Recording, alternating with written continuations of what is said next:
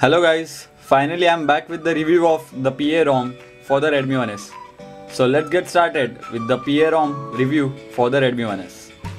Paranoid Android simply means that all the features which are present in all the ROMs may not be there, but most of the features which we use most of the times will be there and will be available for us to customize. Like as you can see over here, if I pull down the notification bar from over here, it will ask me, would you like the edge of the status bar to pull down quick settings like these settings? If I select yes, then all the time these settings will come. If I don't want that and I always want this, if I pull down from here to show the notification bar, then I can customize it like that by pressing no button over there. And as you can see, if I long press home button, it will ask me, would you like the recent buttons to clear all the apps? So if I select yes, then I can put the button for the recent apps tray. So I'll show you some of the features of the PA ROM right now. So first of all, you will see over here this icon. This icon is for hover notifications. If I select this and if the top rectangle over there is selected, all the notifications which come will be shown over here like Windows applications. I'll just show you one.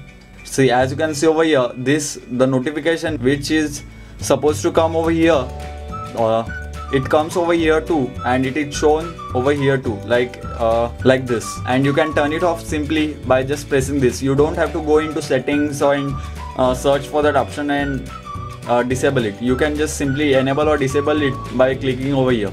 If you go over here, these are the quick toggles, and to edit the quick toggles, simply press over here and you will be able to add or customize the quick toggles. Like if I don't want the battery toggle, then by simply clicking on it I can disable it, and if I press this once again, the battery toggle will be on. If I turn on the Bluetooth like this, the Bluetooth is turned on, but the Bluetooth must be non-discoverable right now. So just press over here these two squares, as you can see over here, press on them and you will be able to select discoverable or non-discoverable from here only. So this is a great feature which is not present in all the ROMs.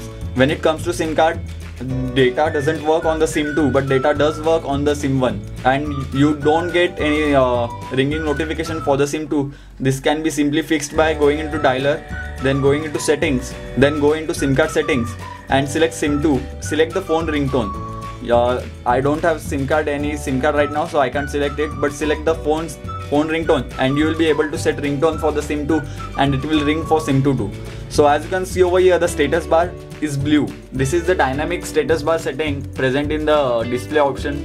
As you can see over here, this is the dynamic status bar, and this applies to all the applications. If I open this music player application, it will adjust the status bar color according to the application's color. If I open Play Store, the same thing will happen.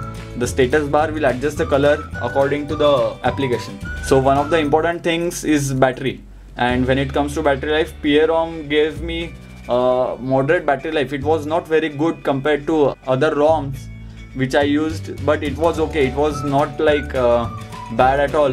But many other people who use the PA ROM got amazing battery life. So you may get amazing battery life. But I, unfortunately, in my case, due to heavy usage or something like that, I got around 3 hours of screen on time. But that's okay. And if you go into battery, you can customize the battery toggle over here. As you can see, it's currently circle and percentage. If I select bar, then bar will be shown. So this is a good thing for this ROM. And when it comes to sound output, many of you complained about the sound output, and that was pretty good. I'll just show you one song.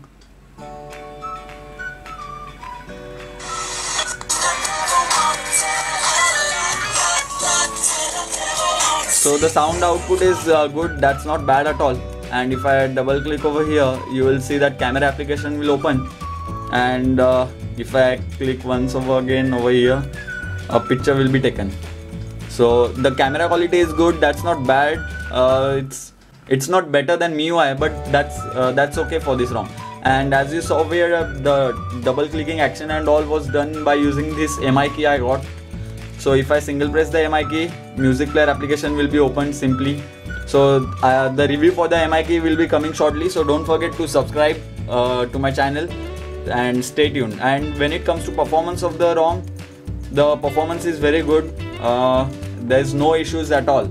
And moving apps to SD card is working over here.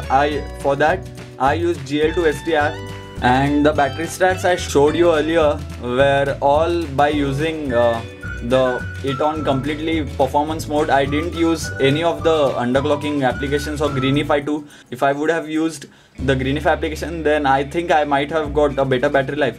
So, but that's not an issue for as of now. And you can apply the CM11 themes or the theme engine is present in the PA ROM too.